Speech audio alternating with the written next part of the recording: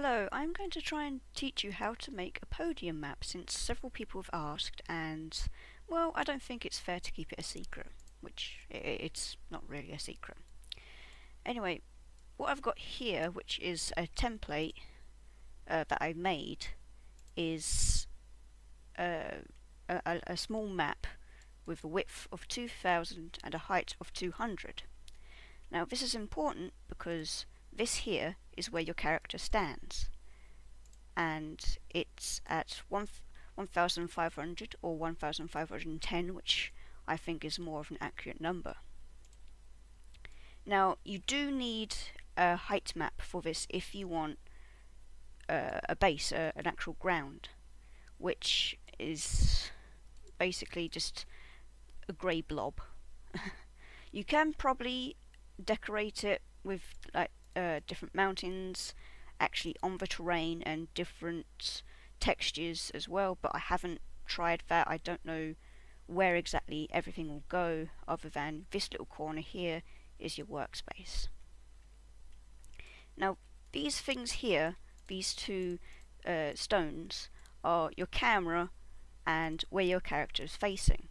This is your camera, this is where you'll face, and roughly about the height you'll face. I've kept this in every single podium map I've released, and you can't see it, but it is there. With this stone you can see if you keep it in your podium map, which is why I usually delete it beforehand. It's honestly no more different than that.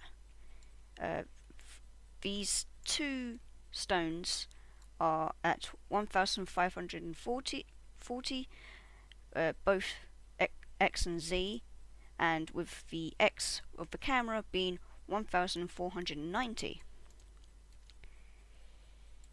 There's honestly nothing. There's honestly nothing more to tell you about the actual map making.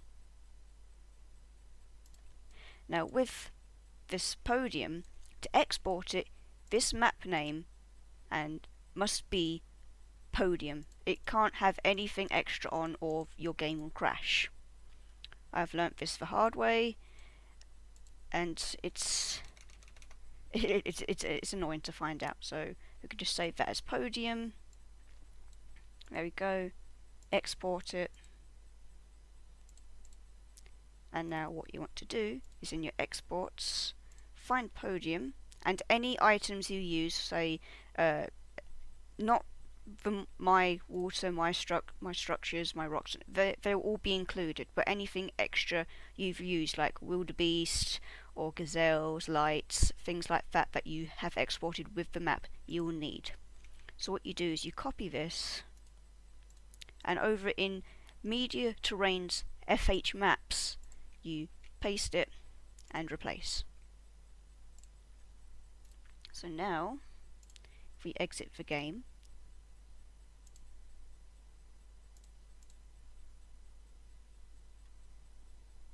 we'll just go into Creative Den,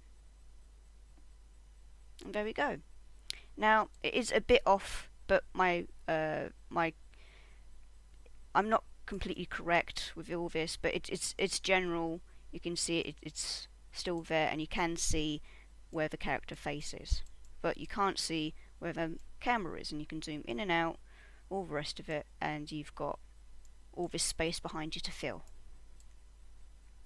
So that concludes this tiny tutorial, which was a lot shorter than I expected, really. I hope to see many new, fascinating podiums out there, and I might try